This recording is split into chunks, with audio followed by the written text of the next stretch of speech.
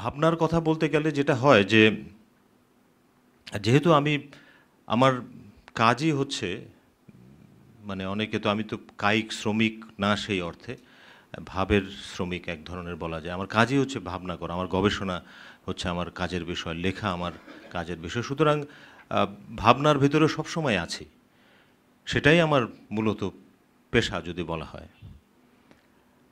আপনারা জানি না আহ, বিখ্যাত লেখক দস্তয়েভস্কির একটা বই আছে ক্রাইম অ্যান্ড পানিশমেন্ট, খুব বিখ্যাত। তার শুরুটাই এরকম রাস্কল নিকভ যে চরিত্র, প্রধান চরিত্র, তো সে একটা চিলে কোঠার ভিতরে থাকে। এখন বাড়িওয়ালা একটা মহিলা, আহ, তো তাকে সে খুব একটা কাজ টাজ করে না, মানে চাকরি পায় না, যে কাজ সেভাবে করে না, ভাড়া দিতে পারে না, তো সবসময় ওকে খুব মানে বোকার উপরে রাখে। তারপরে মানে বলে যে তুমি করো কি, এই ঘরের ভিতরে চিলা কোঠায় বসে থাকো, তুমি কাজ করো। বলে আমি তো কাজ করি, সারাক্ষণই কাজ করতেছি। বলে কী কাজ করো তুমি? বলে আমি ভাবি, এটা আমার কাজ। তো ভাবনাও একটা কাজ, কিন্তু যেটা হয় যে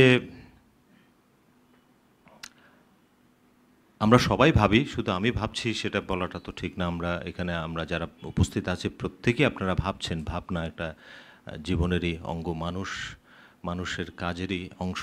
আমরা মানুষ, আমাদের ভাবতেই হয়।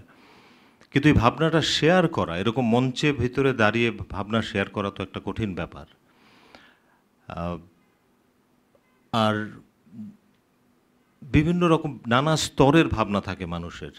কিছু ভাবনা আছে যেটা এরকম শেয়ার করা যায়, আমরা অন্যকে বলি।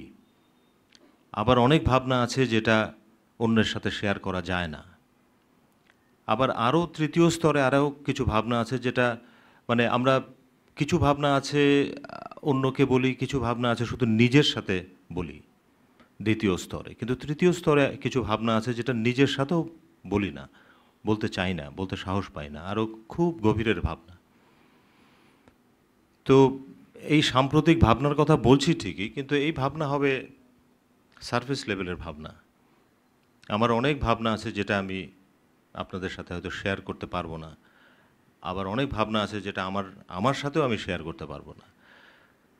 তো সুতরাং ভাবনার কথা মানে সেটা ভেবে নিয়েই যে আমি যে ভাবনার কথা যদি কতটুকু আমি বলবো আমিও জানি না, আমি কিন্তু খুব স্বতঃস্ফূর্তভাবে বলছি। আমি, আপনারা শুনেছেন আমি থাকি বাইরে, দেশের বাইরে থাকি, ইউকেতে আছি, সাসেক্স ইউনিভার্সিটিতে পড়াই, কিন্তু নিয়মিত আসি। তো আমার ভাবনার তো নানা রকম, একটা হচ্ছে যে আমার কাজ নিয়ে যে ভাবনা, আমি গবেষণা করি, অধ্যাপনা করি, সেটার একটা ভাবনা আছে। আমি যখন দেশে আসি সেই ভাবনার আরেক ধরনের মাত্রা তৈরি হয়। আমার পরিবারের ভেতরে যখন থাকছি তখন সেগুলো নিয়ে কিছু ভাবনা আছে। আমি যখন লিখছি সেটার ভাবনার আরেক ধরনের মাত্রা আছে। এই মুহূর্তে যদি বলি যে যখনই দেশে আসি, আমি খুব নিয়মিত আসি, নানা রকম অভিজ্ঞতার ভিতর দিয়ে যায়। আমার যেটা একটা সুবিধা হয় যে কিছুদিন পর পর দেশে আসলে যারা আমরা নিয়মিত নিরন্তর এই অবস্থার ভিতরে আছি, তারা একরকমভাবে দেশকে বা এই সময়টাকে অভিজ্ঞতা নেন। কিন্তু হঠাৎ করে কিছুদিন পর পর বাইরে থেকে আসলে আমি হয়তো কিছুটা ফ্রেশলি অন্যরকমভাবে দেখার সুযোগ হয়। দেশ বললেই তখন মানে আমরা এমন একটা বিশ্বায়নের পৃথিবীতে আছি, এমন একটা ডিজিটালাইজড পৃথিবীতে আছি, সেটার এই ডিজিটালাইজড পৃথিবীর সবচেয়ে বড় যেটা বলা যায় অভিঘাত, সেটা হচ্ছে স্পেস এবং টাইমের যে দেয়াল সেগুলোকে ভেঙে দেয়া। আমরা কোথায় আছি, কোন সময়ের ভিতরে আছি, কোন মানচিত্রের ভিতরে আছি, সেটা খুব বড় ব্যাপার দাঁড়ায় না। সুতরাং দেশের ভাবনাটাও খুব তরল হয়ে যায় অনেক সময়। আমার জন্য আরও হয়, কারণ আমি মানে অনলাইন এবং অফলাইন দুইভাবেই যাতায়াত করি। যখন অনলাইনে তো দেশের সাথে যোগাযোগ থাকেও, অফলাইনে আমি যেহেতু চলে আসি দেশে, তখন আরেক ধরনের যোগাযোগ হয়। সুতরাং কোনটা যে দেশ, কোনটা যে গৃহ, সেটার আজকাল সংজ্ঞায়িত করাটাও একটা জটিল হয়ে যায়। বহু আগে বোদলেয়ার একটা কবিতা লিখেছিলেন যে, বলো আমায় অদ্ভুত অচেনা মানুষ, কাকে তুমি সবচেয়ে বেশি ভালোবাসো। আপনারা অনেকে জানেন হয়তো কবিতাটা। তো বলছে, তোমার পিতা, মাতা, ভ্রাতা, ভগ্নী, কাকে তুমি বেশি ভালোবাসো? পিতা, মাতা, ভ্রাতা, ভগ্নী কিছুই নেই আমার, যে কবিতাটা সে বলছে। তোমার বন্ধুদের, ওই শব্দের অর্থ আমি কখনো জানিনি। তোমার দেশ, জানি না কোন দ্রাঘিমায় তার অবস্থান। লম্বা কবিতা। তো মাঝে মাঝে আমার মনে হয় যে আমার জন্যে যে আসলে কোন দ্রাঘিমায় যে দেশ, শরীরটা যেখানে থাকে সেটা দেশ, না মনটা যেখানে থাকে সেটা দেশ। আমার পেশাগত কারণে, বিবিধ কারণে আমি সেখানে থাকি। সেখানে থাকতে গেলে একটা সিটিজেনশিপ হয়, একটা পাসপোর্ট আছে। তাতে আমি ব্রিটিশ হয়ে যাই না। আমি কোনোভাবেই নিজেকে ভাবি না যে আমি বিলেতের মানুষ। দেশের ভাবনা, আমি হয়তো বছরের অধিকাংশ সময় সেখানে থাকি, কিন্তু আমার দেশ হচ্ছে এখানে। সুতরাং আমার শরীরটাও ওখানে থাকে, কিন্তু আমার বাকি সমস্ত আত্মা সত্তা থাকে এই দেশে। কিন্তু ইন্টারেস্টিং ব্যাপার হচ্ছে, যখন আমি এখানে আসি, বহু মানুষের শরীরটা এখানে, কিন্তু তাদের মন দেশের বাইরে। উল্টোটা অধিকাংশ মানুষেরই। আমার হয়তো মধ্যবিত্তের শুধু বলছি না, বহু হা-হুতাশ যে কবে বাইরে যাওয়া যাবে, কবে এই মানচিত্রটা ছাড়া যাবে, এবং আমরা নিজেদেরকে তৈরি করছি বাইরের জন্যে। আমার প্রজন্মের যারা, তাদের ছেলেমেয়েরা বড় হয়েছে, আমার ছেলেমেয়েরাও বড় হয়েছে, যারা এখানে আছে, ছেলে মেয়েদের একেবারে মানে যেভাবে আমরা পড়িয়ে শুনিয়ে বড় করে খাইয়ে দাইয়ে একেবারে সব কিছু রেডি করে পাঠিয়ে দিচ্ছি ওই দেশে, তৈরি করছি ওই দেশের জন্যে। তারা ওখানে যে পড়াশোনা করে, ওখানে থেকে যায়, ওদেরকে সার্ভ করে। এবং সেটাই মধ্যবিত্তের, অধিকাংশ মধ্যবিত্তের, একটু উচ্চবিত্ত মধ্যবিত্তের এই হচ্ছে প্যাটার্ন। তো শরীর এখানে থাকলেও, এবং আমি একদম তরুণ প্রজন্মের, আরও একটু পরের প্রজন্মের সাথে যখন কথা বলি, তাদের শুধুমাত্র তারা মানে শারীরিকভাবে এখানে থাকে, তাদের সমস্ত মানে পছন্দের বিষয়, মানে তাদের ভালো লাগার বিষয়, তাদের অ্যাসপিরেশন, ড্রিম, সব কিছুই দেশের বাইরেকে কেন্দ্র করে। এখন আমি তো দেশের বাইরে চলে গেছি, এখন আমি কি এটা বলতে চাচ্ছি যে না, এটা দেশের বাইরে তুমি এসো না? আমি সেটা বলতে চাচ্ছি না। এগুলি হচ্ছে, আমরা একটা, বিশেষ করে আমরা তৃতীয় বিশ্বের মানুষদের এই জীবনের এটা ট্র্যাজেডি বলি, কমেডি বলি। এই একটা এমন ফোর্সফুল অ্যাট্রাকশন তৈরি করা হয়েছে পশ্চিমের দেশগুলোর ব্যাপারে, সেটা ডিনাই করা খুব কঠিন, ভীষণ রকমভাবে কঠিন। সুতরাং নানা রকমভাবে এই প্রজন্ম বাইরে যেতে চায়, কিংবা যারা এখানে আছেন ভীষণ ভালো প্রতিষ্ঠিত ব্যবসায়, চাকরিতে, সেরকম মানুষও চলে যেতে চাচ্ছেন বাইরে, প্রতিনিয়তই যাচ্ছেন। আমি এটা বুঝি, যখন কেন যেতে চাচ্ছেন সেটার কারণ বুঝতে পারি আমি, এবং কারণ তারা যেভাবে লেজিটিমাইজ করেন, সেটার মানে যৌক্তিকতা হয়তো আছে। নানা রকম সেফটির কারণে, পড়াশোনার কারণে, বিবিধ কারণে তারা চলে যেতে চান। এখন মানে মুশকিল হচ্ছে যে এটার কাউন্টার আর্গুমেন্ট তৈরি করাটা তো মানে শুধুমাত্র মানে হয়তো কথার কথা দিয়ে কাউন্টার আর্গুমেন্ট তৈরি করা তো মুশকিল, কিন্তু আমাদের বাস্তবতাটা বোঝার ব্যাপার যে এই হচ্ছে বাস্তবতা। আমরা এবং সেটার যদি এটাকে একটু ঐতিহাসিকভাবে, সামাজিকভাবে, রাজনৈতিকভাবে, দার্শনিকভাবে বোঝার চেষ্টা করি, আমি একজন ভাবনার কথা যখন বলা হচ্ছে, আমি শুধুমাত্র আমি এটা বুঝছি যে মানুষ, এই যে দেশের কথা বললাম, আমি দেশে আসি, দেশে এসে আমি যেখানে খুব সাজানো গোছানো একটা শহরে থাকি, সাজানো গোছানো একটা বাড়িতে থাকি, কিন্তু কখনো কখনো না, আমার জন্য প্রায় অধিকাংশ সময় একটা পর্যায়ের পরে এটাও বুঝতে পারি যে মানে একটা মানে ক্লিন রোড টাইপ জীবনের সব কিছু না, একটা সাজানো বাড়ি সব কিছু না, একটা সাজানো শহরই সব কিছু না। আমি যখন এখানে আসি, এখানে এসে এই যে ক্যাওস, এই ক্যাওসের ভিতরেও একটা আমি লাইফ পাই। এই এই যে জীবনের যে জঙ্গমতা আছে, মানুষের যে এভরিডে স্ট্রাগলের ভিতরে যে ক্রিয়েটিভিটি আছে, এগুলোর ভিতরে একটা নতুন ধরনের, নতুন করে জীবনকে দেখার সুযোগ পাই। কিন্তু একই সাথে এটা বুঝতে পারি যে যারা এখানে দিনের পর দিন এই অবস্থার ভিতর দিয়ে যেতে হয় যাদের, তাদের হয়তো ক্লান্তি আসে এক সময়।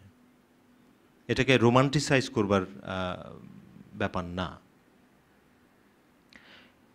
সুতরাং বিষয়টা একটা ট্র্যাজেডি, আমরা ট্র্যাপড একটা ইয়ের ভেতরে। কিন্তু এইটুকু আমি নিশ্চিত যে শুধুমাত্র সুন্দর রাস্তা এবং সুন্দর একটা সিস্টেমে জীবনের সব কিছু না।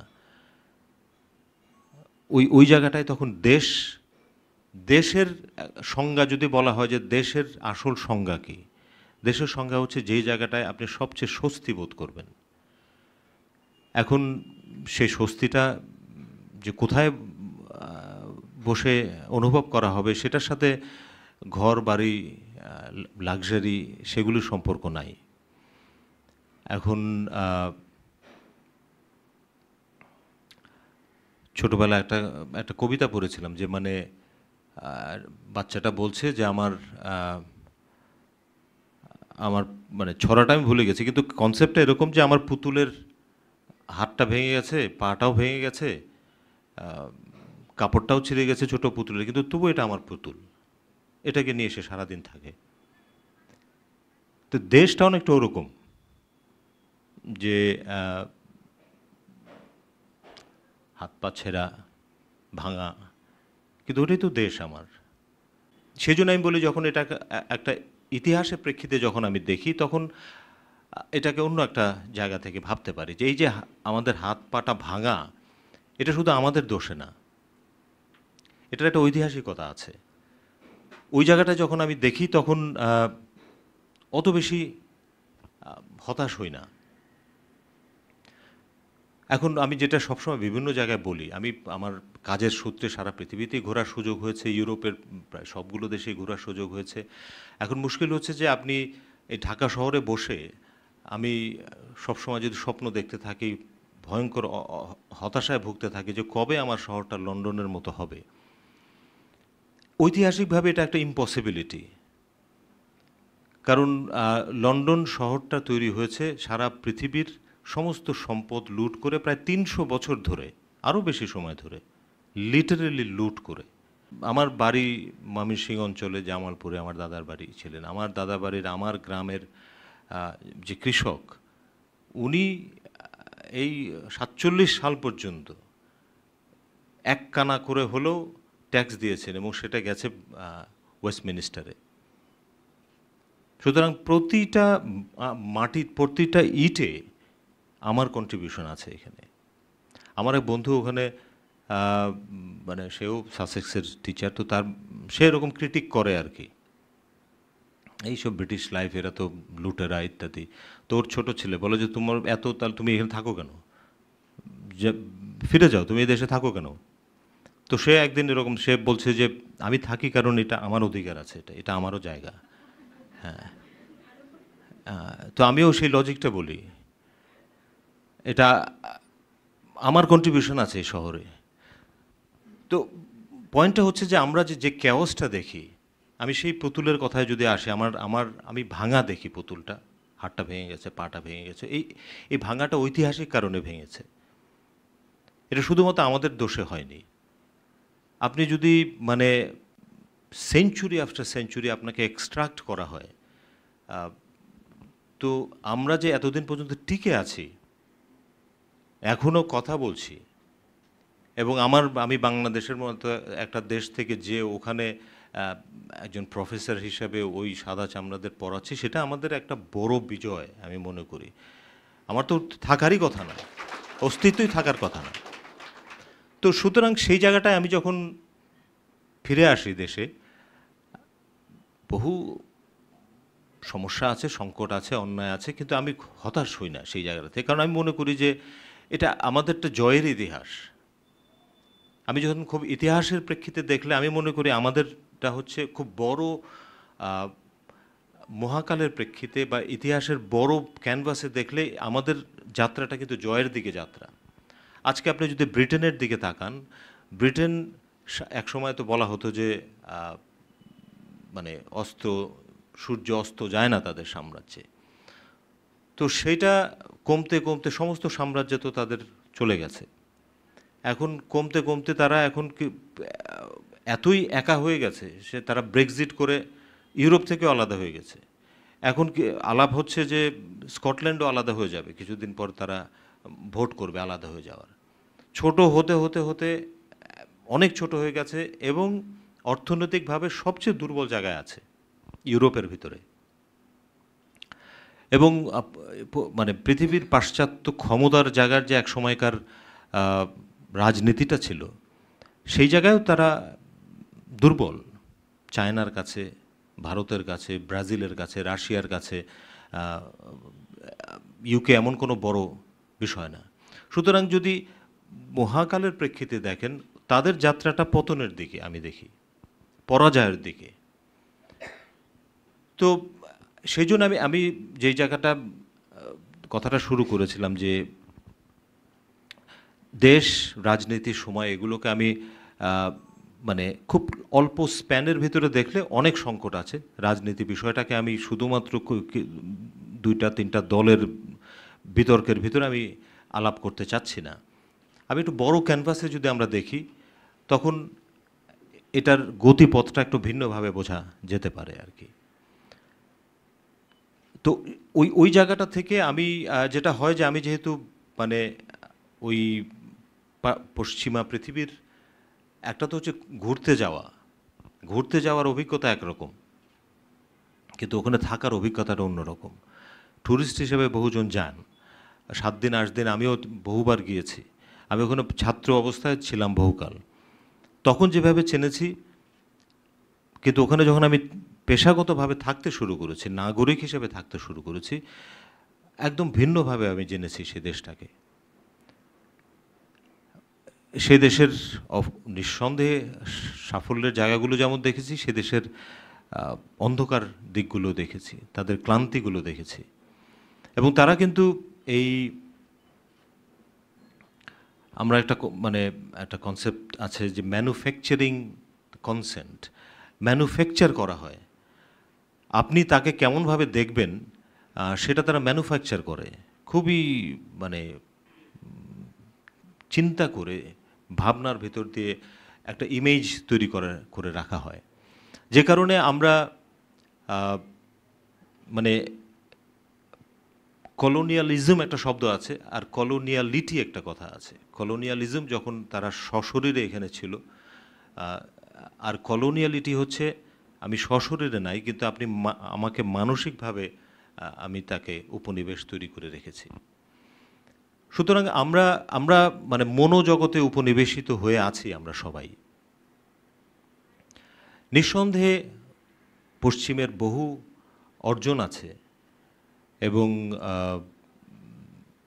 কিন্তু একটু ক্রিটিক্যালি দেখলে সেই অর্জনগুলোর এক হচ্ছে সেই অর্জনগুলোর পিছনে অনেক বর্বরতার ইতিহাস আছে, এবং সেই অর্জনগুলোতে আমাদেরও কন্ট্রিবিউশন আছে, সারা পৃথিবীর কন্ট্রিবিউশন আছে।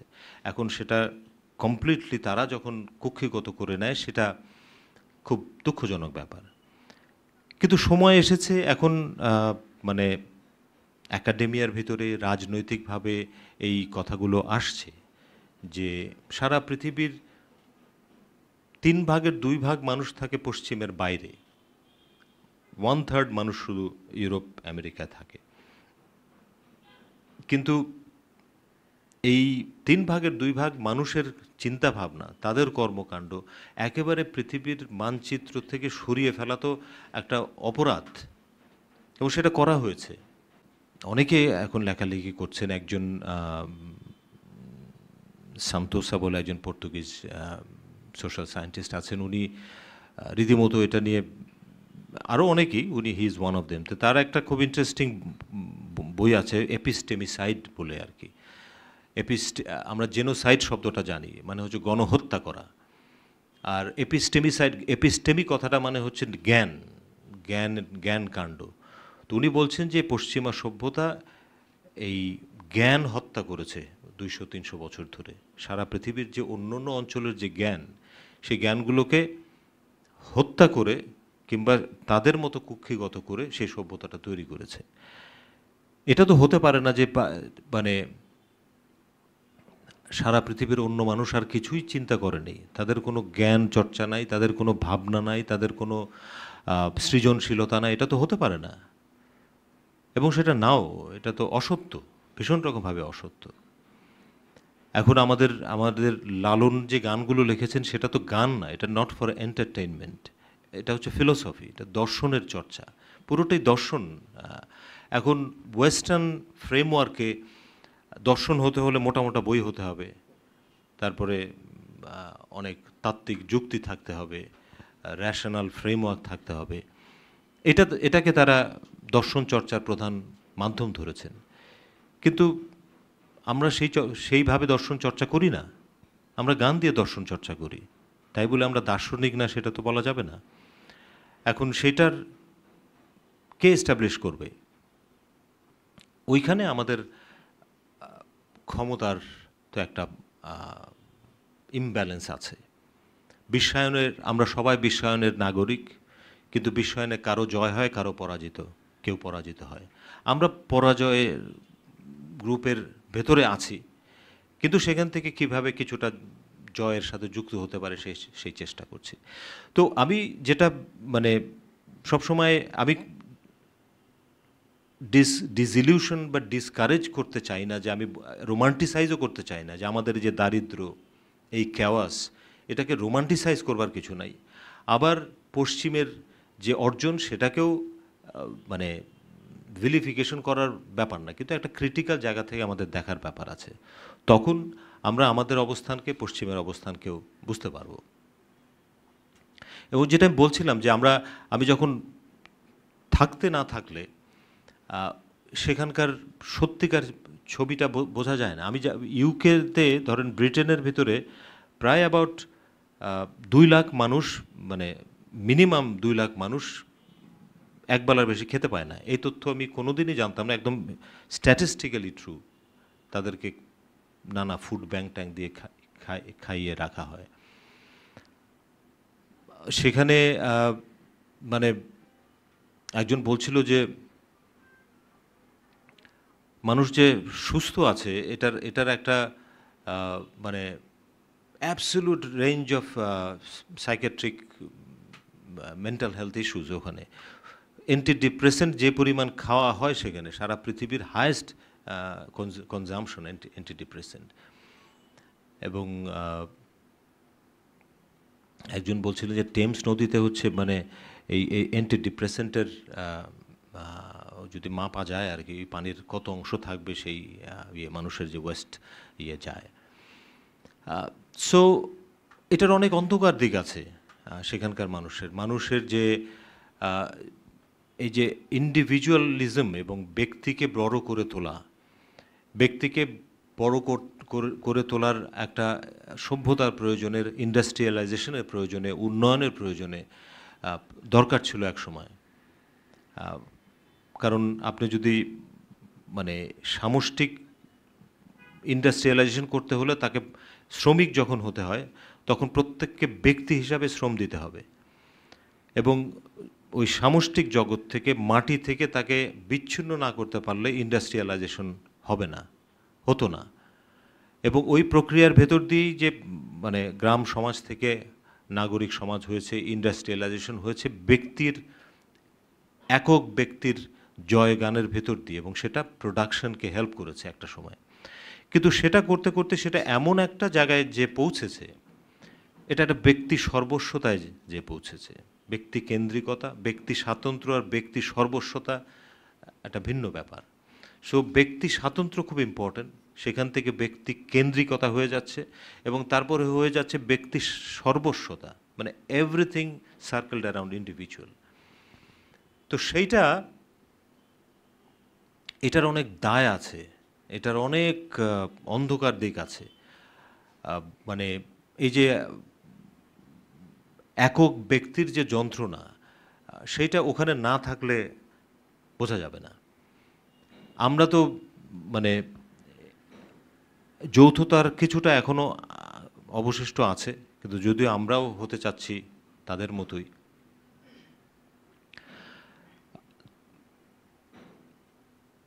এই মানে মানে your life starts with your self, এই একটা দর্শন তারা ইয়ে করতে চায়। এবং এখানে একটা স্কুলে আমি দেখলাম যে কারিকুলামের ভিতরে এটা পড়ানো হচ্ছে যে তোমার জীবন দিয়ে তোমার শুরু, মানে তুমি you R the centre of your life.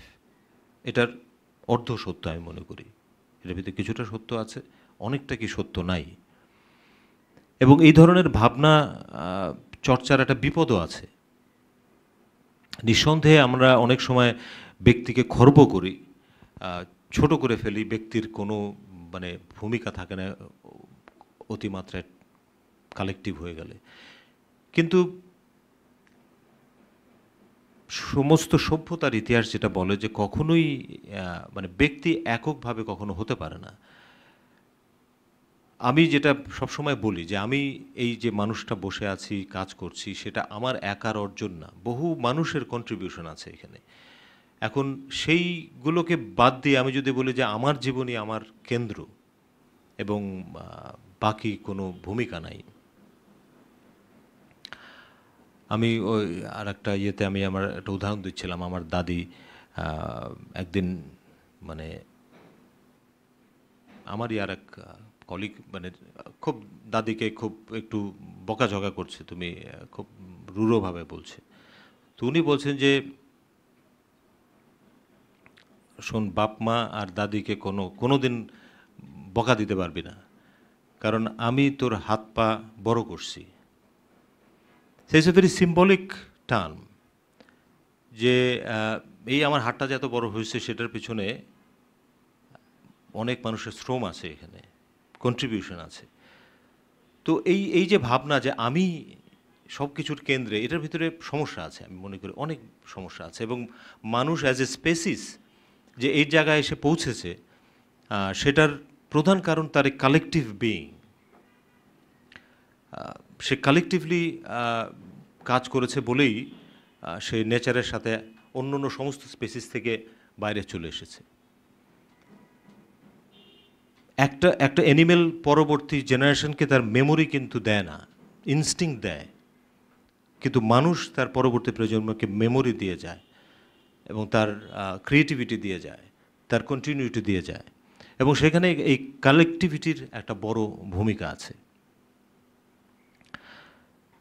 কিন্তু আমরা ওই মানে পাশ্চাত্যেরই প্রভাবে, পাশ্চাত্য বলতে আমি একটা কোট আনকোট বলছি, পাশ্চাত্য মানেই খারাপ কিছু না। আমরা আমার নিজের দেশের দিকে যখন তাকাই, মানে আমি আমার দেশে আসা নিয়ে যেহেতু কথা বলছি, সবসময় আমরা তো তৈরি হয়েছে ওইভাবে যে আমাদের কি নাই, কি দুর্বলতা, আমাদের ল্যাকিং কি, আমাদের লিমিটেশন কি, আমাদের ইনএডুকেসি কি, আমাদের পভার্টি কি, সেটা দিয়ে আমরা আমাদেরকে দেখতে অভ্যস্ত হয়েছি এবং আমাদেরকে দেখাতে অভ্যস্ত করা হয়েছে। কিন্তু একটু ফ্রেমটা বদলে দিলে যে আমাদের শক্তিটা কোথায়, আমাদের অর্জনটা কোথায়, আমাদের ক্ষমতার কিছু জায়গা আছে, সে জায়গাগুলোর দিকে চোখটা দিলে ফ্রেমটা কিন্তু বদলে যায়। তো সেই জায়গা থেকেই যে আমরা একটা ক্রিটিক্যালি যদি এই সময়টাকে দেখি, আমি ওই যে আমি একটা বলছিলাম যে তারা যে আমরা যে ইমেজটা নিয়ে দেখি অন্য পশ্চিমা বিশ্বকে বিশেষ করে, সেটা কনস্ট্রাক্টেড অনেকটুকুই, সেটা আমরা জানি না। আমি জাস্ট একটা ছোট্ট উদাহরণ দিচ্ছিলাম আর এক জায়গায়, যে আমি গ্লাসগো ইউনিভার্সিটিতে ছিলাম। গ্লাসগো একটা ইউকের সবচেয়ে এমন একটা শহর যেখানে মানে অলমোস্ট সারা বছরই বৃষ্টি হয়, আলো দেখা যায় নাই বলতে গেলে। পুরো বছরে মানে সামার তো থাকে অল্প সময়, সান দেখা যায় খুব বেশি হলে 2 সপ্তাহ থেকে 3 সপ্তাহ, আর পুরোটা সময় খুব গ্লুমি, মানে ড্রিজলিং বৃষ্টি। তো আমি যখন গ্লাসগোতে মানে ছিলাম ইউনিভার্সিটিতে, তো আমাদের একটা গ্রুপ ফর্ম হয়েছে, তো তার ছবি তোলা হবে একটা ব্রোশিয়ারের জন্যে।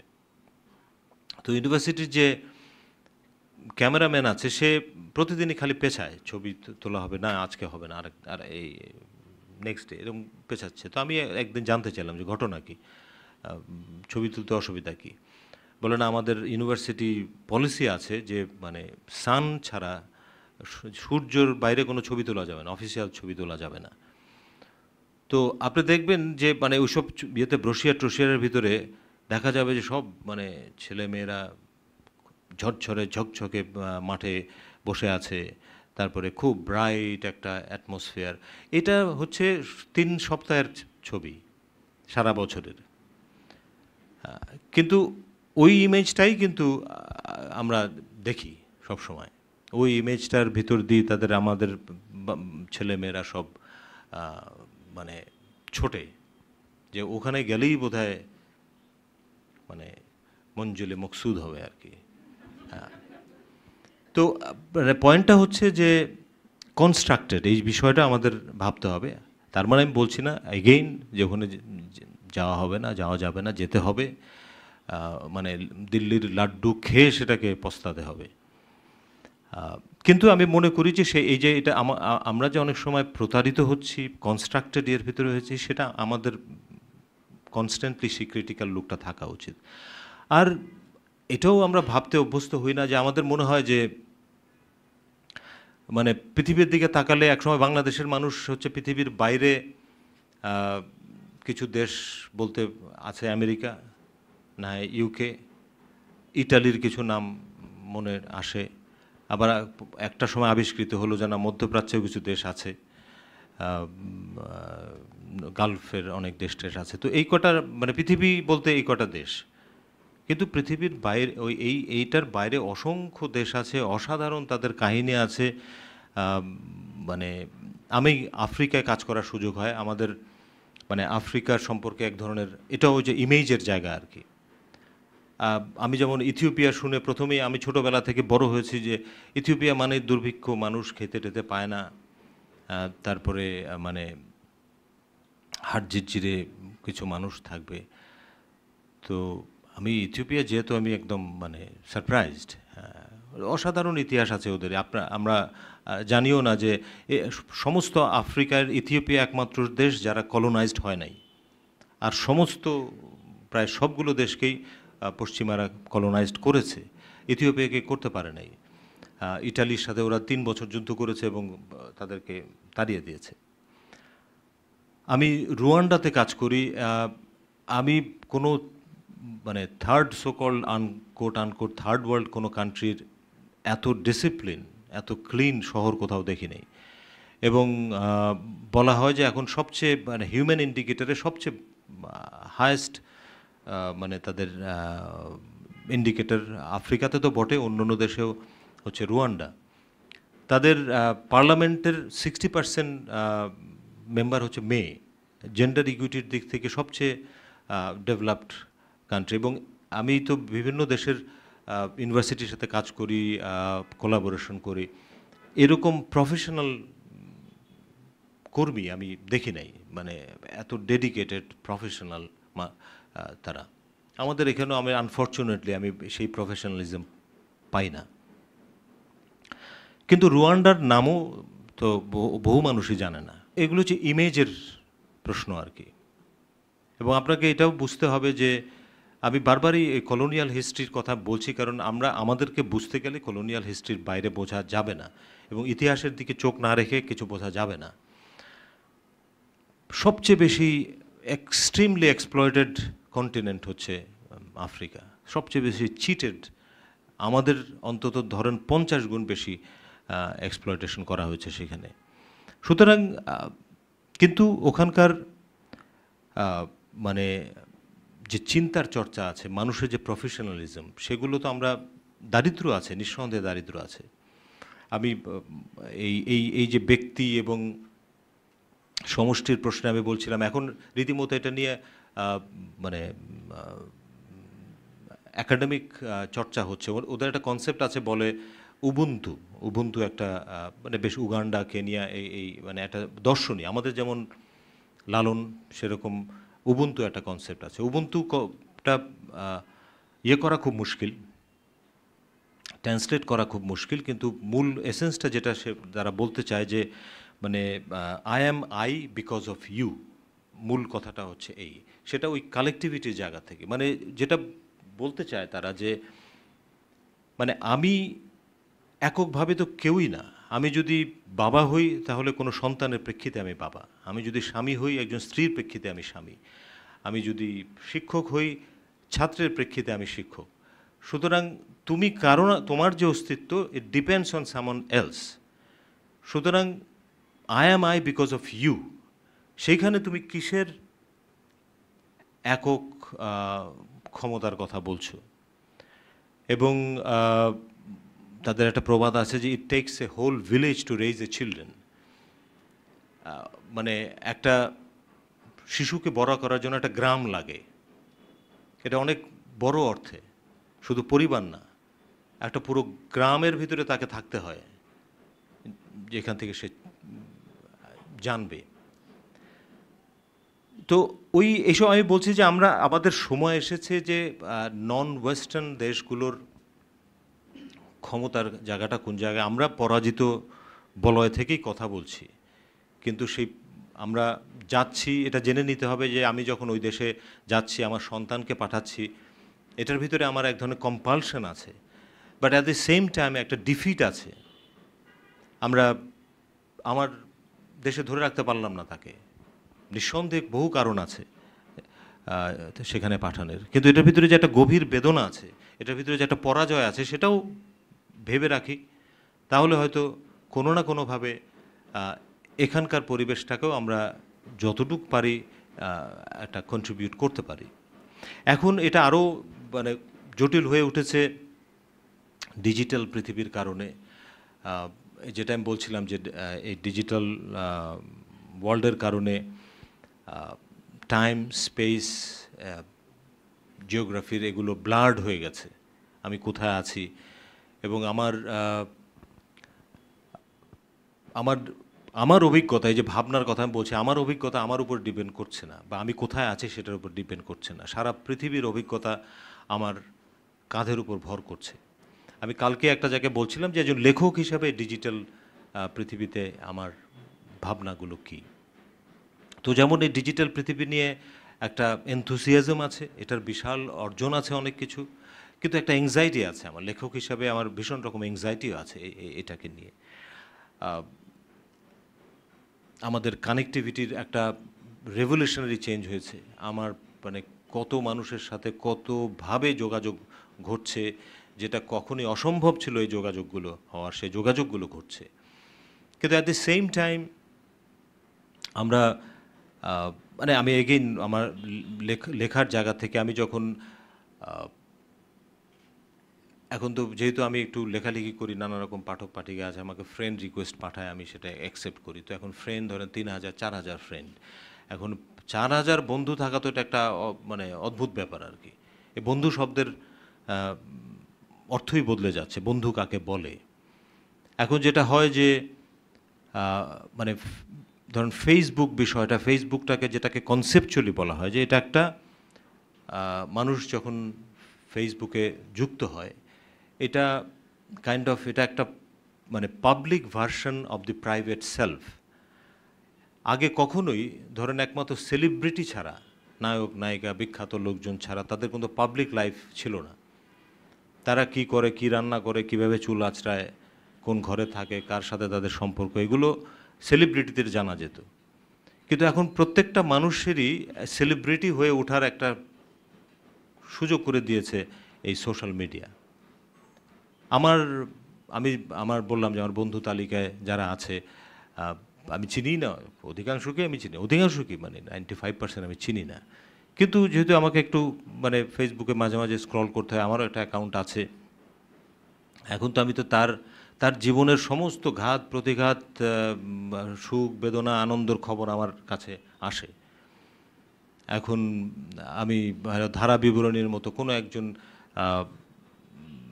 পাঠিকা, সে তার তার স্বামীর সাথে তার মানে সম্পর্ক ভেঙে যাচ্ছে, প্রতিদিন সেটার ধারা বিবরণী চলছে যে আমার এই আজকে এটা হলো, তারপরে মানে ভয়ঙ্কর বেদনার ভিতরে দিয়ে উনি যাচ্ছেন। তো এখন আমি আনইনিশিয়েটেড লিসেনার হিসেবে বা কিউরিওসিটি থেকে আমার তো তার জীবনের সমস্ত বেদনার ভার নিতে হচ্ছে। এরকম 5,000 মানুষের ভার যদি নিতে হয়, সেটা লেখক হিসেবে খুব কঠিন এটা বহন করা।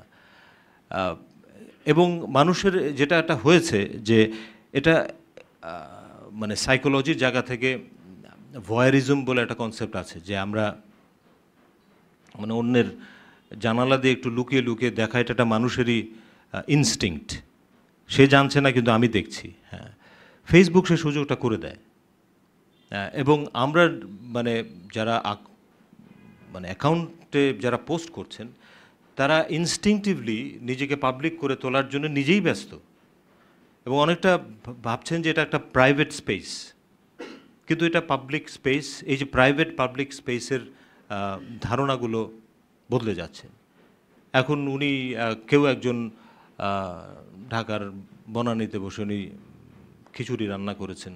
এখন আমি লন্ডনে বসে তার খিচুড়ির সমস্ত বিস্তারিত আমি জানতে পারি। হ্যাঁ, এটাও একটা সেলিব্রেশন আর কি, যে উনি এই যে নিজেকে প্রেজেন্ট করা, সেটার ভিতরে দুই রকম ব্যাপার আছে। এখন এই যে আমাদের ব্যক্তি হিসেবে এই যে আমাদের সোশ্যাল স্পেসে নিজেকে উপস্থিত করার একটা হয় যে, আমি যেটা দেখি যে আমি বহু মানুষকে জানি, আমার এই যারা আছেন ফেসবুক, অনেককে আমি ব্যক্তিগতভাবে চিনি। আমি জানি যে তাদের ব্যক্তিগত যে জীবন, তারা যে পর্বের ভিতর দিয়ে যাচ্ছেন, খুবই মানে ভীষণ রকম চড়াই উতরাইয়ের ভিতর দিয়ে যাচ্ছেন কিছু কিছু মানুষ, এবং খুব ট্র্যাজিক কিছু ঘটনার ভিতর দিয়ে যাচ্ছেন। কিন্তু তার ফেসবুক অ্যাকাউন্টের দিকে তাকালে মনে হবে তার মতো সুখী, সুন্দর, সফল মানুষ আর নাই। তো এই যে নিজের সাথে কনস্ট্যান্টলি আমি প্রিটেন্ড করছি, সেটার একটা নিজের উপরে কিন্তু একটা চাপ আছে। আমাকে সবসময় একটা পারফর্মেটিভ মুডে থাকতে হয়। আমি মানে দিচ্ছি আর কি, ভুটানে ঘুরছি, কিংবা আমি মালয়েশিয়া যাচ্ছি, বিউটিফুল বিউটিফুল প্লেসে আমি ফ্যামিলি নিয়ে ছবি দিচ্ছি, কিন্তু আমি জানি যে এই ফ্যামিলির ভিতরে মানে হয়তো পরের দিনে একজন আরেকজনকে মেরে ফেলবে, এরকম পরিস্থিতিতে আছে। তো এই যে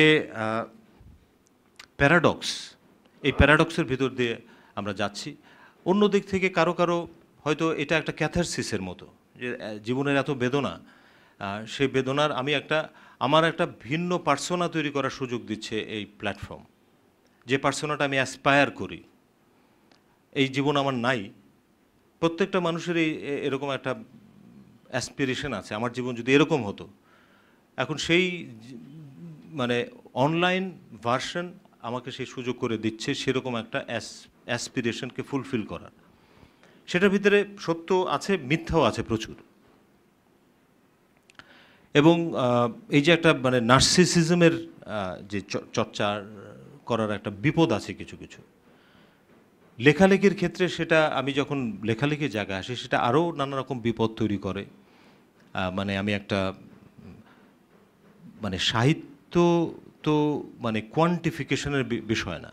এখন দেখা যায় একটা লেখা দেয়া হলো, সেখানে 200 লাইক পড়েছে, একজনের 500 লাইক পড়েছে, কম্পিটিশন চলে কার কত লাইক হয়েছে। এখন এই যে আবার কে কাকে লাইক দিয়েছে সেটা নিয়েও রাজনীতি চলতে পারে আর কি।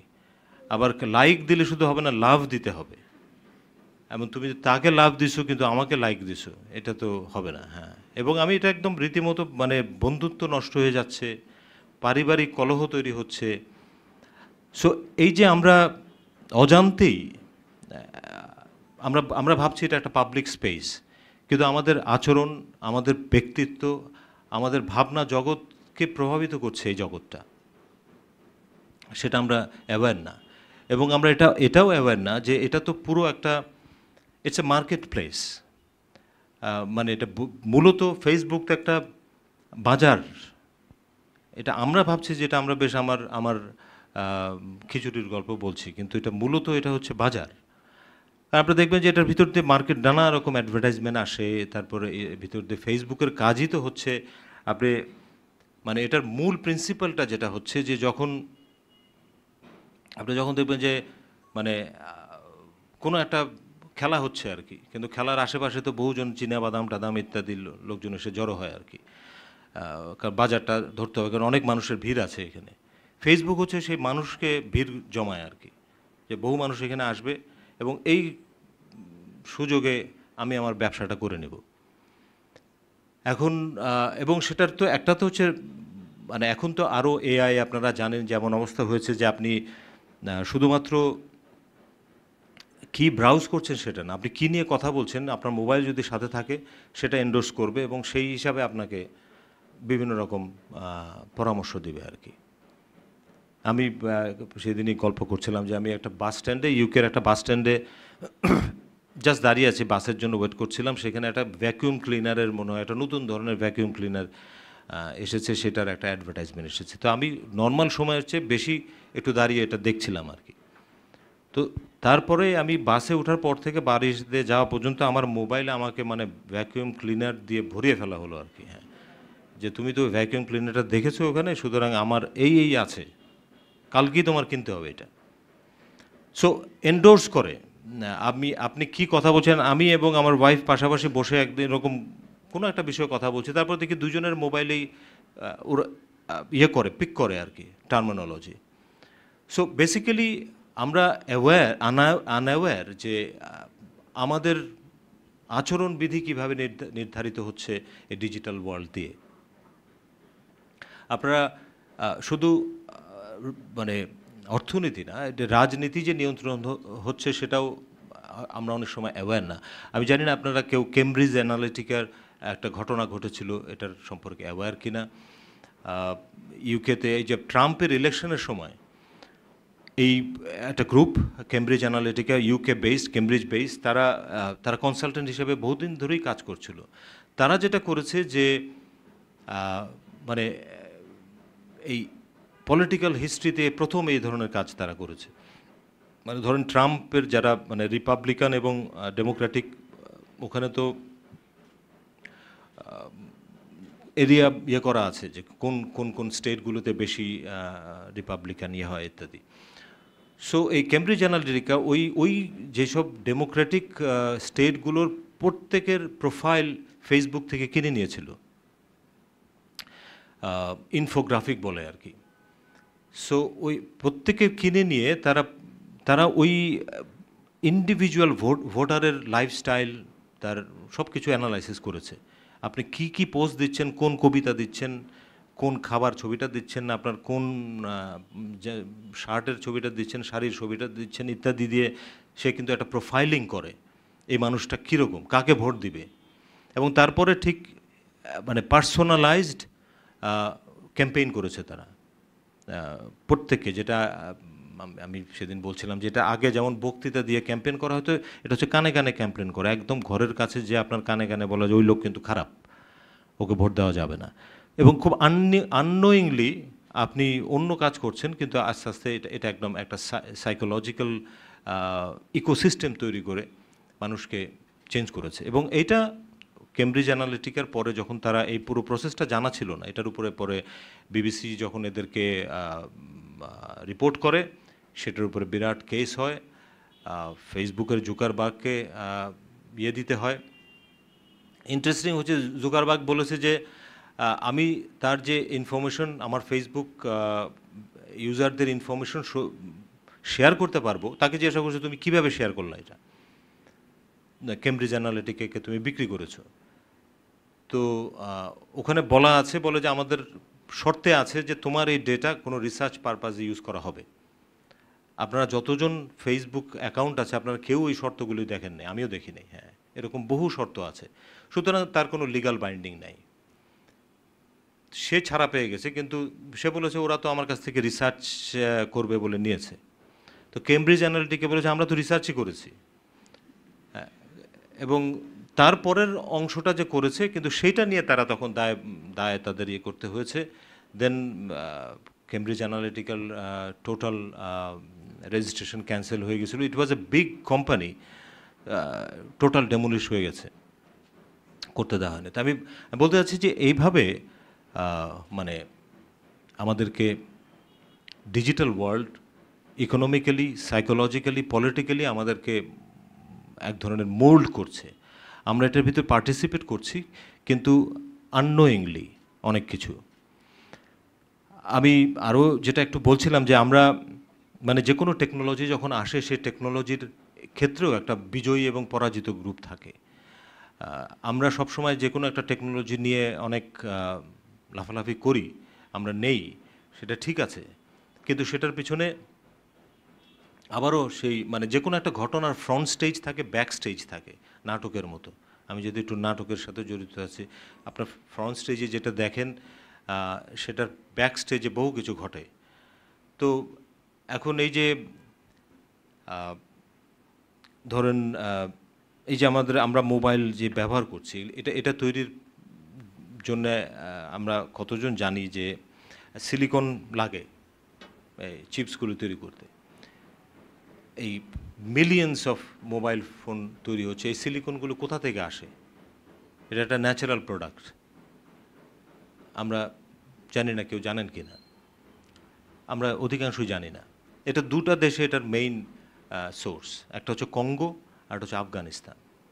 এবং এটাও আমরা জানি না যে এই কঙ্গোতে গত 20 বছর ধরে সিভিল ওয়ার চলছে, জাস্ট বিকজ বড় বড় ওয়েস্টার্ন কোম্পানিগুলো এই সিলিকনের উপর দখলটা নিতে চায় এবং সেখানে মারামারি চলছে। আফগানিস্তানে যে এত আফগানিস্তানের দিকে চোখ, ওটার পিছনে সিলিকনও একটা কারণ।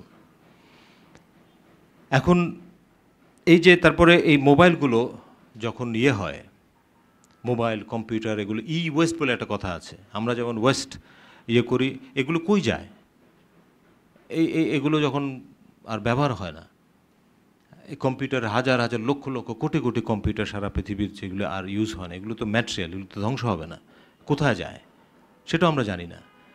এটাও এই বড় বড় কোম্পানিগুলো বিজনেস করে, এবং বিজনেস মোস্টলি আফ্রিকা এবং কিছু কিছু থার্ড ওয়ার্ল্ড কান্ট্রিতে।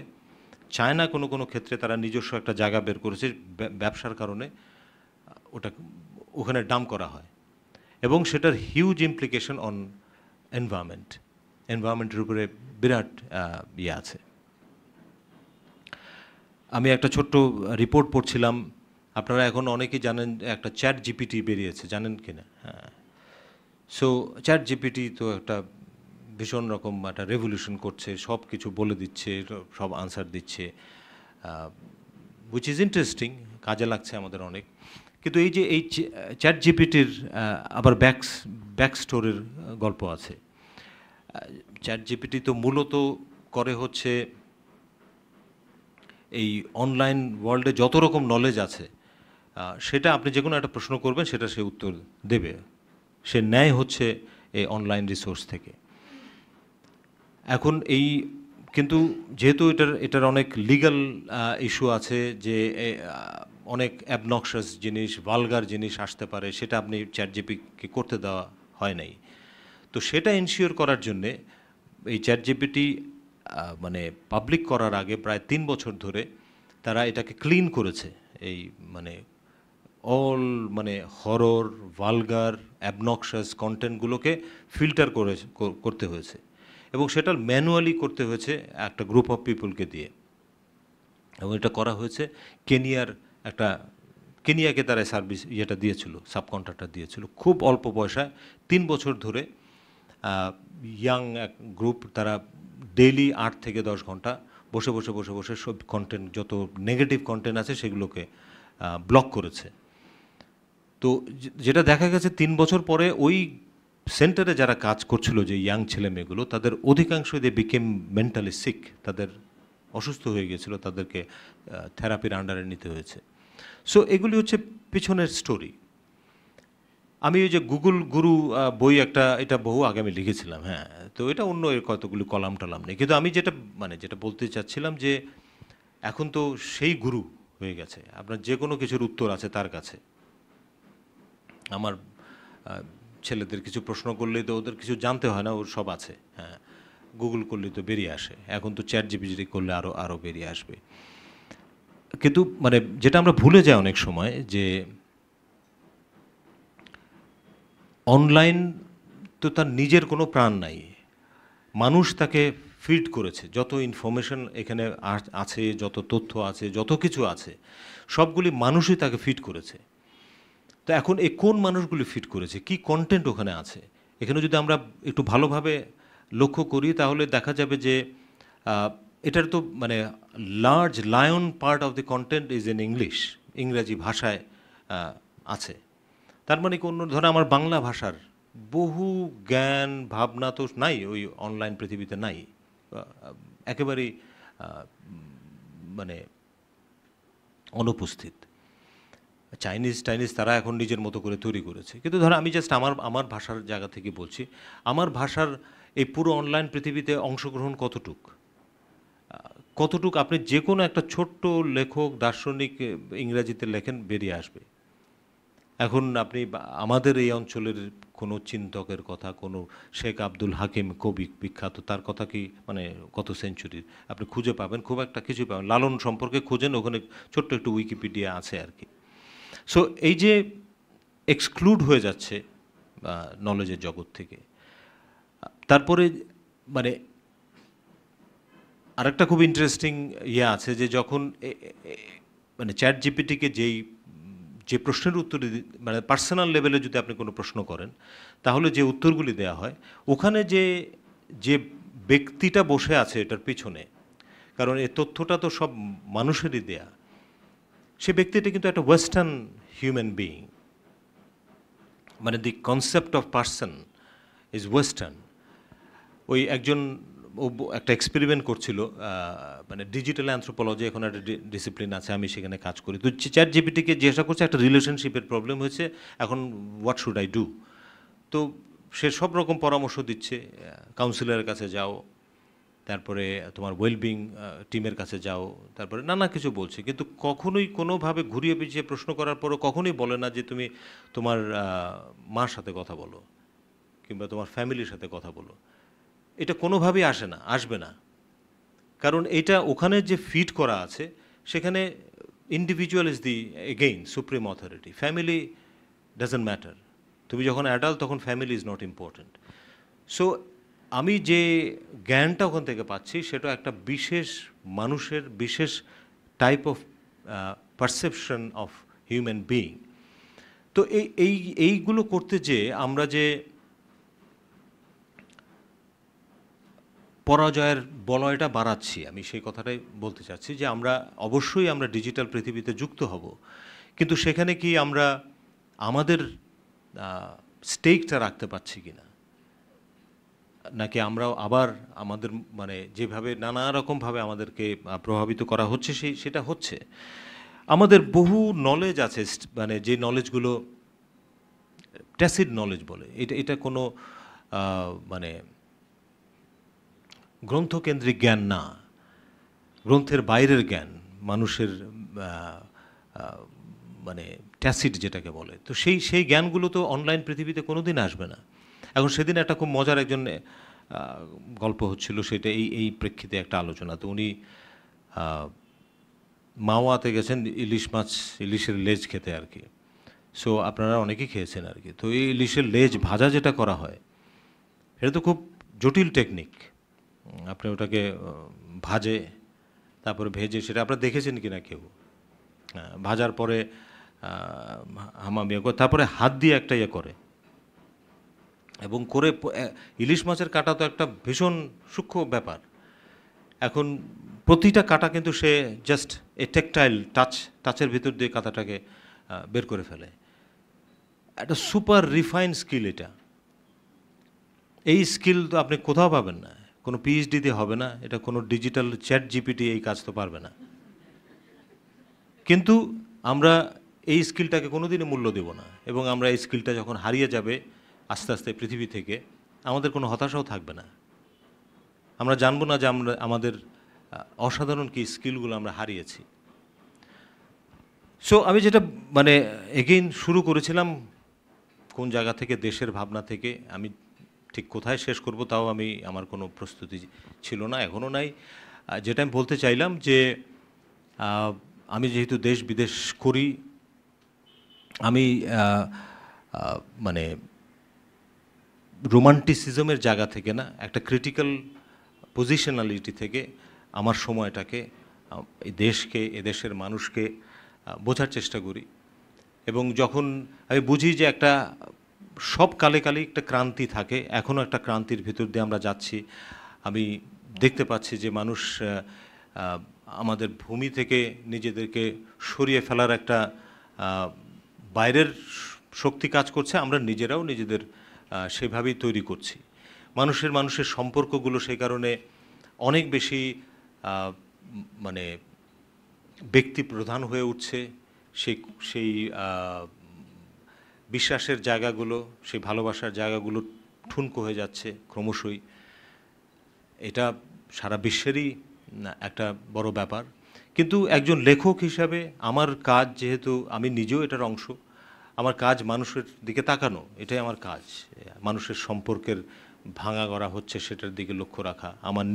আমি নিজেকে এই অন্য মানুষের সাথে, এই পৃথিবীর সাথে, আমার পরিবারের সাথে, জনগণের সাথে কীভাবে যুক্ত করছি সেটার দিকে একটা দর্শকের ভূমিকায় থেকে দেখা, এবং যখন আমি দেখি এবং সেটাকে এক্সপ্রেস করা কোনো না কোনোভাবে ভাষায়, আমি একটা অ্যাংজাইটি ফিল করি। আমার মনে হয় যে লেখাটা, আবারও আমি বিভিন্ন সময় বলেছি, লেখাটা আমার আত্মার একটা খোরাকের জায়গা, আমার নিজের সাথে মোকাবেলার জায়গা। আমি মূলত লিখতে এসেছি এই জীবনের একটা অর্থ খোঁজার জন্যে। মনে হয় যে মানে এই পৃথিবীতে তো কোটি কোটি মানুষ আসছে, আমিও এসেছি। আমি একটা চাকরি করছি, পিএইচডি করেছি, ডিগ্রি নিয়েছি, আমার বিয়ে করেছি, সন্তান হয়েছে। সো এগুলো ঠিক আছে, কিন্তু what is the meaning at the end? এটার এই উত্তরটা আমি খুঁজছি কনস্ট্যান্টলি, এবং সেই উত্তর আমি পেয়ে যাইনি। সত্য, আমি সবসময় বলি যে অনেকে দেখি যে তারা সত্য পেয়ে গেছেন, বোধিপ্রাপ্ত। ফেসবুক দেখলে সেটা আরও বেশি আমার মনে হয় অনেক সময়, যে একদম মানে প্রায় সবাই বুদ্ধ আর কি। ওনারা মানে একটা বাণী দিয়ে দিবেন এবং এরপরে আর কোনো কথা নাই, ওনারা জীবনের শেষ পরম সত্যটা পেয়ে গেছেন, এটার পিছনে যুক্তি দেওয়ারও কোনো কারণ নাই। তো আমি আনফর্চুনেটলি, আমার কাছে কোনো সত্য নাই, আমার পকেটেও কোনো সত্য নাই। আমি খুঁজছি, অন্বেষণ করছি, এটার ভেতর দিয়ে আমি নিজেকে চিনছি, মানুষকে চিনছি, এবং এই যাত্রাটার ভিতরেই একটা আমার মনে হচ্ছে যে আমি যেটা ওই যে নাজুক মানুষের সংলাপে একটা নাটকের ভিতরে আমি বলেছিলাম যে মানে তুমি পৃথিবীতে পর্যটকের মতো চলো না, পরিব্রাজকের মতো চলো। পর্যটকের কাজ হচ্ছে ঘরে ফেরা, সে ঘুরে এসে ফিরবে। আর পরিব্রাজকের কাজ হচ্ছে পথটাই তার কাছে লক্ষ্য, গন্তব্যটা লক্ষ্য না। সো আমার জীবনযাপনটা হয়তো অনেকটা পরিব্রাজকের মতোই। দেশে আসছি, বাইরে যাচ্ছি, পৃথিবীর বিভিন্ন দেশে যাচ্ছি পরিব্রাজকের মতো। নিজেকে চিনছি, সময়টাকে বোঝার চেষ্টা করছি, মানুষকে চিনছি। ছোট্ট একটা স্প্যানের জন্য এসেছি পৃথিবীতে। আমি চলে যাওয়ার পরে এটার কোনো সিগনিফিকেন্সই নাই। এরকম লক্ষ লক্ষ কোটি কোটি মানুষ আসবেন, যাবেন, কিন্তু আমার যতটুকু সময়ের ভিতরে ছোট করে যতটুকু কন্ট্রিবিউট করা যায় সেই চেষ্টার ভিতরে আছে। এবং আপনারা যুক্ত হচ্ছে আমার ভাবনার সাথে, সেটা আমার জন্য ইন্সপিরেশন। আমারও এক ধরনের মনে হয় যে বেঁচে থাকাটার একটা মিনিং আছে। এই যে এতক্ষণ ধরে শুনলেন, এটা একটা মিনিং আমার জন্যে। উনি আমার বাবা সম্পর্কে জানতে চেয়েছেন। আমার যে রেফারেন্সে উনি বলছেন কথাটা, আমার বাবার মৃত্যুকে নিয়ে আমার একটা গল্প আছে। মৃত্যু সম্পর্কে আমার অবস্থান খুব পরিষ্কার এই নামে। এবং যদিও ওই প্রশ্নটা ওখানে ছিল না, আমার বাবা আইসিইউতে ছিলেন শেষ সময়টায়, এবং আমি তার খুব কাছ থেকে মৃত্যুটা দেখেছি। তো মানে পাশ্চাত্য, আমি একটু ব্যাকগ্রাউন্ডটা বলছি, উনি যেহেতু হয়তো অনেকে এখানে জানেন না, ছিলেন না তখন। তো মানে গুড ডেথ একটা কনসেপ্ট আছে, প্যালিয়েটিভ কেয়ার আমার একটা কাজের জায়গা। সো গুড ডেথের একটা সংজ্ঞা হচ্ছে ইন্ডিপেন্ডেন্স। ডেথের মানে আপনি ইন্ডিপেন্ডেন্টলি, অনেকগুলো শর্তের মধ্যে এটাও একটা, যে আপনি ডিপেন্ডেন্ট হবেন না। তো আব্বাকে যখন শেষ সময়ে, আব্বার তো মানে বেড রিডেন ছিলেন, আব্বাকে ধুয়ে মুছে পরিষ্কার করা, কাপড় চোপড় খুলে কাজ করতে হতো। আমি একদিন জিজ্ঞাসা করেছিলেন যে তুমি কি এম্বারাস ফিল করছো কিনা। তো আব্বা আমাকে বলেছিলেন যে নো ওয়ে, আমার কোনোভাবেই কোনো খারাপ লাগছে না, বরং আমি মনে করছি যে আমি তোমাকে একটা সুযোগ দিলাম আমাকে সেবা করার। তো এইটা একটা খুব different way of understanding death.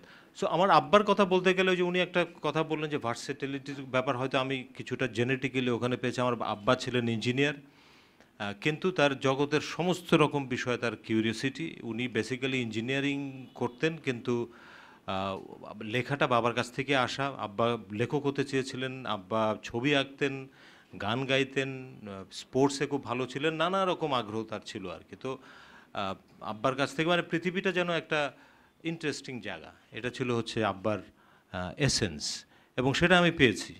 জগৎ সব রকম যন্ত্রণা, দুঃখ, বেদনা সহ ইটস অ্যান ইন্টারেস্টিং প্লেস। এই প্রিন্সিপালটা আমি আব্বার কাছ থেকে পেয়েছি। তো সেটা একটা। আর আপনি ইমেজের কথা বলছেন, ইমেজ একটা ইম্পর্ট্যান্ট ফ্যাক্টর অফকোর্স, মানে যে কোনো ক্ষেত্রে। এবং আমরা আবার ফলস ইমেজ তৈরি করা মুশকিল। আমি ওই যে যেটা বললাম যে ফেসবুকে আমরা ফলস ইমেজ তৈরি করি, ঠিক একইভাবে দেশ সম্পর্কে ফলস ইমেজ তৈরি করাটাও ঠিক না। কিন্তু আমি যেটা বলতে চাচ্ছিলাম যে আমাদের এখানেও পজিটিভ ইমেজ তৈরি করার অনেক স্কোপ আছে, জেনুইন পজিটিভ ইমেজ। যেহেতু আমি গ্রামে কাজ করি, আমি রিসার্চের কাজ করি, আমি মানে প্রতি মুহূর্তে বিস্মিত হই। আমার এটা গভীর বিশ্বাস যে এই 50 বছর বাংলাদেশ যে টিকে আছে, এটা মানে একটা তোর ম্যাক্রো লেভেলের গল্প আছে, কিন্তু মাইক্রো লেভেলের একটা গল্প আছে যেটা আমরা জানি না। এই বড় বড় রাজনৈতিক পট পরিবর্তনের চেয়েও সাধারণ মানুষ নিজের মতো করে অত্যন্ত ক্রিয়েটিভ ওয়েতে এই সময়টাকে তারা পার করেছে, এবং তারাই এই দেশটাকে ধরে রেখেছে এখনো পর্যন্ত। এবং মানে অসাধারণ অসাধারণ কাজ আমি তাদের দেখি, এবং আমরা মনে করি যে আমরা তাদের চালাই, কিন্তু আমি মনে করি যে মানে তারাই বরং আমাদের চালায়। এবং তারা খুব ভালো জানে যে শিক্ষিত মানুষদের তারা খুব পলিটিক্যালি কারেক্ট উত্তর দিতে জানে। তারা খুব বোকা বোকা ভাব করে থাকে যে হ্যাঁ আপনি স্যার আপনি করেন, হ্যাঁ, কিন্তু জানে যে এই আমাকে বোঝার ক্ষমতায় স্যারের নাই। এবং মানে তারা যখন কোনো কিছু নেগেট করে সেটা খুব কনসিয়াসলি করে, অনেক কিছু বলে না তারা, ভাব একটা এমন করে যে আমি তো আপা বুঝি না এইসব, হ্যাঁ, এটা তাদের কনসিয়াস ডিসিশন। এবং আমি দেখেছি যে এই সাইলেন্ট থাকাটা হচ্ছে তাদের স্ট্র্যাটেজি, কারণ তারা খুব ভালো জানে যে আপনি তাদের কিছুতেই বুঝবেন না। আমার সুযোগ হয়েছে, মানে আমি নিজেও সেটার একটা প্রোডাক্ট। মানে আমরা তো মনে করি আমার একটা পিএইচডি আছে, কার শার্ট প্যান্ট পরে টরে থাকে, গাড়ি টাড়ি নিয়ে যাই, সুতরাং আমি বহু কিছু জানি। কিন্তু আমি গ্রামের সত্যিকার ভেতরের জীবনকে যখন খুব ক্লোজলি দেখেছি, আমি যেটা বললাম যে ইউরোপে আমি 10-12 বছর থাকার কারণে যেভাবে ইউরোপকে বুঝেছি, একইভাবে গ্রামে আমরা বেড়াতে যাই, মধ্যবিত্তরা অনেকে গ্রাম থেকে এসেছেন, তারা আরও ভালো জানবেন। আবার গ্রামে থাকলেই যে তাকে ভালো জানা যাবে তাও না। আমি দেখেছি যে তারা মানে আমি চিনতাম না, আমি আমার দেশকে চিনি নাই। আমি আমি আমার বড় জীবনের বড় অভিজ্ঞতা হচ্ছে আমি যে 5টা বছর থেকেছি গ্রামে, এবং এখনও পর্যন্ত আমি যা পড়াই সাসেক্সে, ওই অভিজ্ঞতার প্রেক্ষিতেই।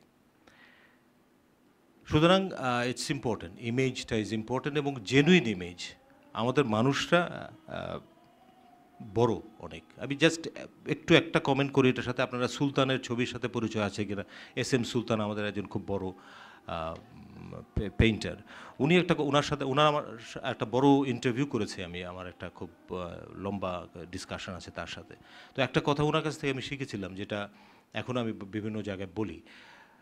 একটা বার্ডস আই ভিউ বলে একটা কথা আছে, আর একটা হচ্ছে ফ্রগস আই ভিউ। উনি আমাকে বলছেন যে তোমরা তো বার্ডস আই ভিউ থেকে দেখো গ্রামের মানুষকে, তুমি যদি ফ্রগস আই ভিউ থেকে দেখতে, তাহলে তাদেরকে এরকম, উনি দেখবেন তার বডিগুলো মানুষের বিশাল মাস্কুলার, বলে এটা আমি ইনার ফোর্সটাকে দেখাচ্ছি, তাদের ক্রিয়েটিভিটিকে দেখাচ্ছি।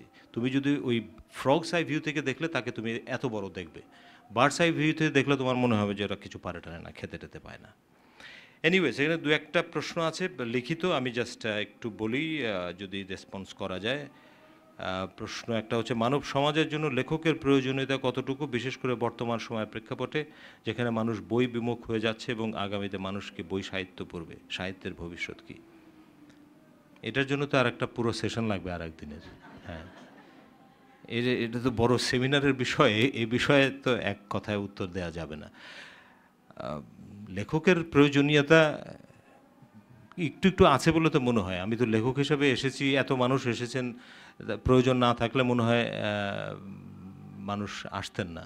সো প্রয়োজন আছে, প্রয়োজন আমি মনে করি যে আমরা তো মানে সবাই জীবনের ভেতরে ডুবে থাকি, কিন্তু কিছু কিছু মানুষকে এই মানে যেটা হয় যে আমরা যখন মিছিলের ভেতরে থাকি মিছিলটাকে ভালো মতো দেখি না, কিন্তু মিছিলটাকে খুব ভালো মতো দেখতে হলে মিছিলের বাইরে এসে একটু দাঁড়াতে হয়, তাহলে আমরা দেখতে পারি যে এটা কী ঘটছে। লেখকের কাজটা অনেকটা ওই রকম, একটু মিছিল থেকে বাইরে এসে জিনিসটাকে দেখা এবং দেখানো। কিছু কিছু মানুষকে সেটা করতে হবে এবং সেই জন্যই লেখকদের প্রয়োজন থাকবে, কিন্তু সেটা মানে সবাই যে সেটা পারেন ক্ষমতার সাথে সেটা আমি বলবো না। তাদের দেখার ক্ষুদ্রতা থাকে, পার্টিজানি ব্যাপার থাকে, বিশেষ রাজনীতি দিয়ে প্রভাবিত থাকেন, কারো কাছে বিকৃত থাকেন, এইগুলো নানা রকম ব্যাপার থাকে। সুতরাং লেখকের প্রয়োজন থাকবে বলে আমার মনে হয়। বই পড়বে কি পড়বে না সেটা একটা ভিন্ন প্রশ্ন। বা মানে ডিজিটাল পৃথিবীতে আমার একসময় ধারণা করা হয়েছিল যে মানে ধরেন কিন্ডেল যখন আসলো তখন কিন্ডেল আপনারা দেখেছেন যে বই আর থাকবে না, কিন্তু ইন্টারেস্টিং হচ্ছে যে এখন কিন্তু ইউরোপে কিন্ডেল অত আর পরিচিত না, মানে খুব একটা ব্যবহার হয় না। বইয়ের একটা ফিজিক্যাল যে প্রেজেন্স, এটার একটা ট্যাকটাইল ব্যাপার আছে, আমি এটাকে ধরছি, এইটার একদম হারিয়ে যাবে না আমি মনে করি, কিন্তু কমে আসবে অনেকটাই। ডিজিটাল স্পেস অনেক বাড়বে আগের চেয়ে, কিন্তু এটা নিয়ে আমি খুব বেশি শঙ্কিত না, কারণ মানে বইটা খুব বড় ব্যাপার না, ব্যাপার হচ্ছে যে আমার এই সৃজনশীলতা, আমার লেখাটা যদি আমি পৌঁছাতে পারি, সেটা বইয়ের ভিতর দিয়ে পৌঁছাই না ডিজিটাল মাধ্যমে পৌঁছাই, সেটা খুব বড় বিষয় না।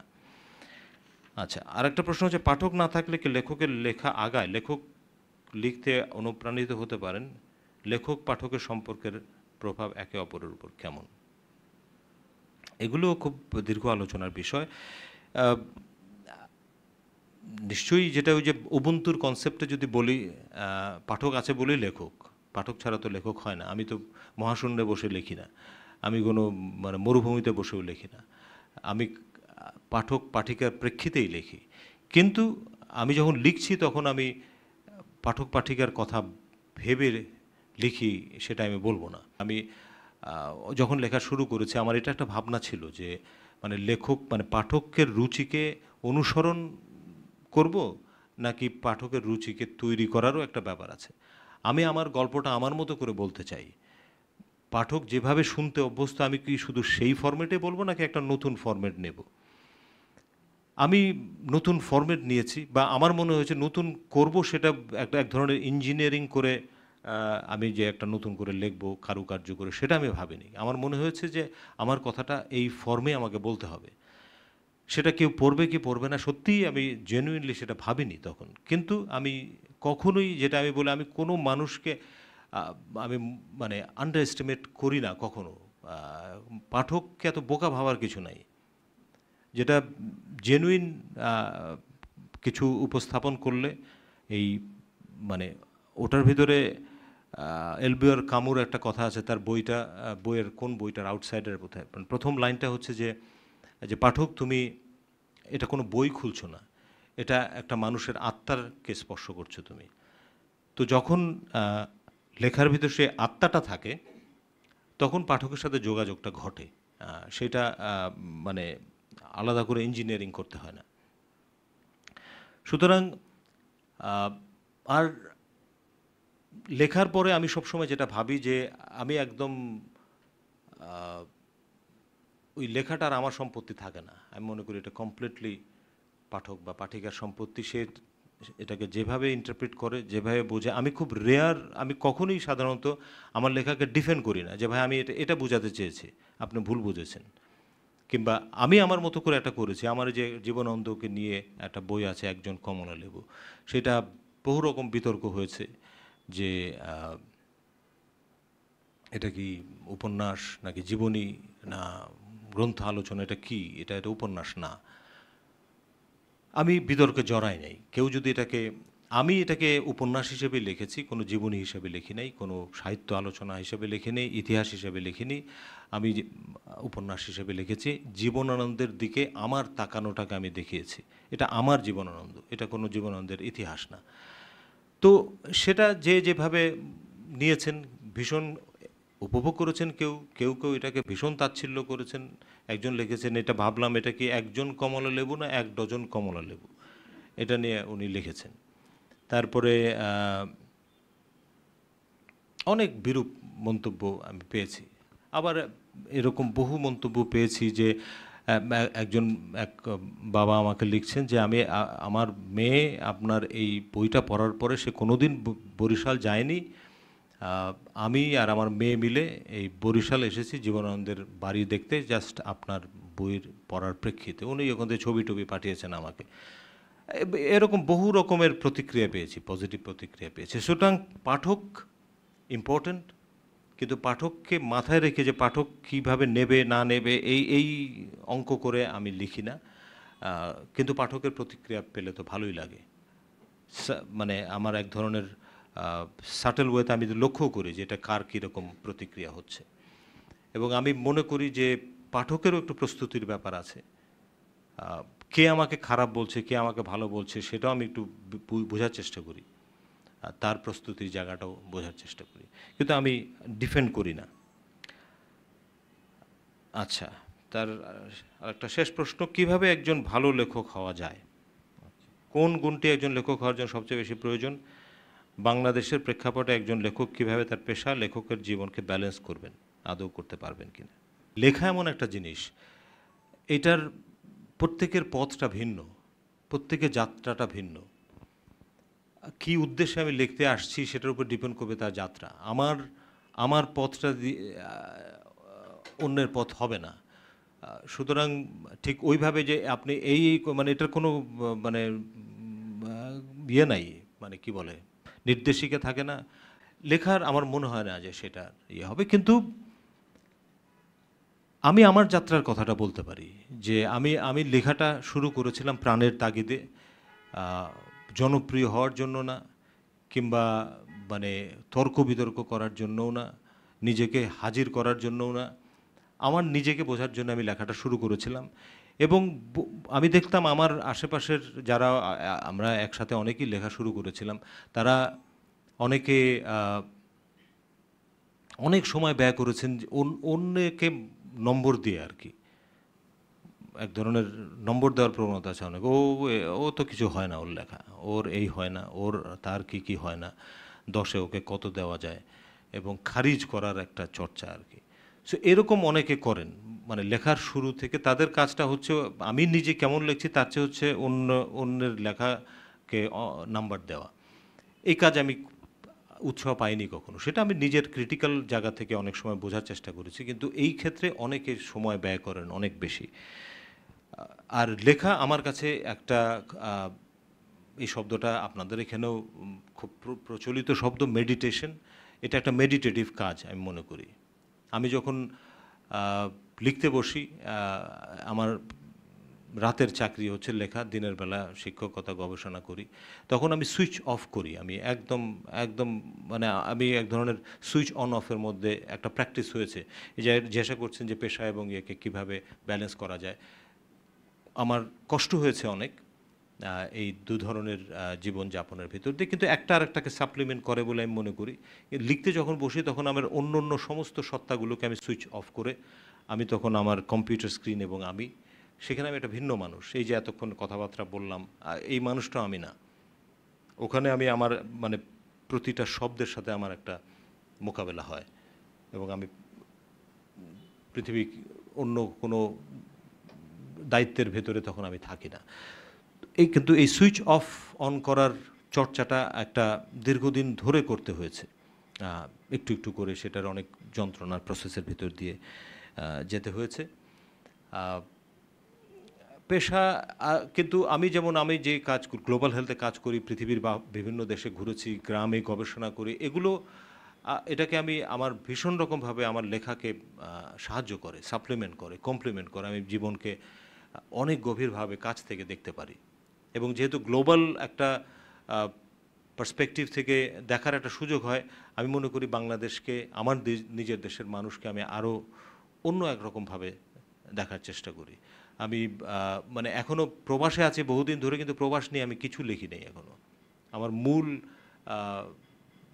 লেখার বিষয় জায়গা হচ্ছে বাংলাদেশ। তো ওই পেশাকে সংযুক্ত করা যায় লেখার জায়গা থেকে।